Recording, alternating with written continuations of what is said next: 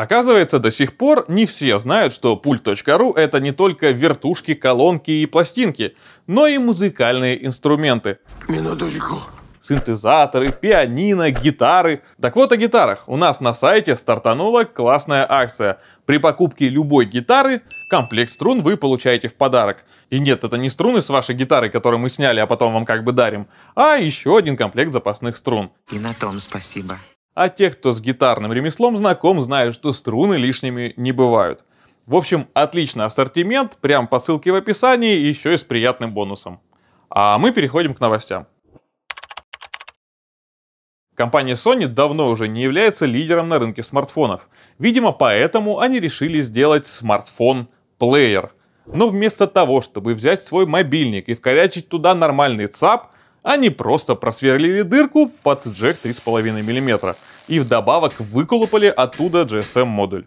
Это какой-то позор? То есть на выходе мы имеем как бы телефон без функции телефона с памятью объемом 128 гигабайт и выходом на проводные наушники. Не возьму.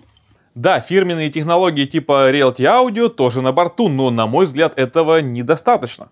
В общем, Sony, слушайте сюда, сейчас дядя Саша вам расскажет. Просто берете свой не самый паршивый телефон, находите в нем место под не самый гадкий аудиочип, добавляете нормальный аккумулятор. Если толщина корпуса увеличится, ничего страшного, все переживут. Можно еще слот для карты памяти для олдов добавить. И вот тогда, может быть, что-нибудь получится. Ну а пока, на мой субъективный взгляд, не зачет. HECO объявили об очередной новой линейке Invita. И если вы подумали, что это новая Аврора, то нет. Как нам пояснили в представительстве, эта серия призвана как бы закрыть нишу между Аврорами и Силанами. Или Цилан, как их правильно называют на родине. Собственно, эти два семейства как бы и стали родителями новой серии. Смотрите сами, в дизайне явно прослеживаются наследственные черты Авроры, но отделка уже не пленочка, а лак, как в старшей модели. Кроме того, твиттер, как и терминалы подключения, также унаследованы от Силанов, а бумажные басовики, вероятно, от Авроры. Но не исключено, что с какими-то изменениями и доработками. Послушаем, что получилось у немцев на этот раз, но не сомневаюсь, что это будет очередной топ за свои деньги. По инсайдерской информации, так ли это, мы сможем узнать уже в конце этой весны. Помните, мы как-то рассказывали про вертикальную вертушку? Вот еще одна интересная штука. На этот раз из Голландии. Компания Miniot представила модель Black Wheel, которая может работать как в горизонтальном, так и в вертикальном положении. Головка звукоснимателя находится на перевернутом тангенциальном тонарме, и пластинку нужно устанавливать на проигрыватель проигрываемой стороной вниз, а не вверх, как мы привыкли. За управление воспроизведением отвечает сенсорная панель.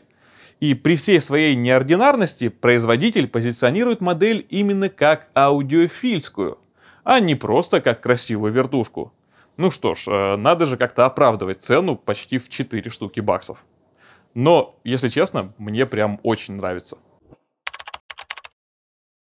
Напоминаем вам, что наши мастер-классы продолжаются. Уже в эти выходные вас ждет скандинавский бриз на Новинском бульваре, где мы представим System Audio, Hegel, Nordost и прочие классные радости. Приходите 18 числа, Новинский бульвар 12. Также отличная новость для жителей Татарстана. 25 числа в наш салон в Казани приедет Кеннертон и устроит там свой день открытых дверей. В течение всего дня можно будет послушать всю линейку Кеннертон, пообщаться с их создателем, пообщаться с инженерами и при желании приобрести замечательные отечественные наушники. Приходите, регистрация на сайте, ждем всех. В нашем сообществе во ВКонтакте проходит розыгрыш 3 культовых пластинок. Ссылка на конкурс также в описании. Ну что, перейдем к итогам. Во-первых, пластинка из предыдущего ролика отправляется вот сюда. Ну а теперь очень крутая пластинка от очень крутого диджея Грува.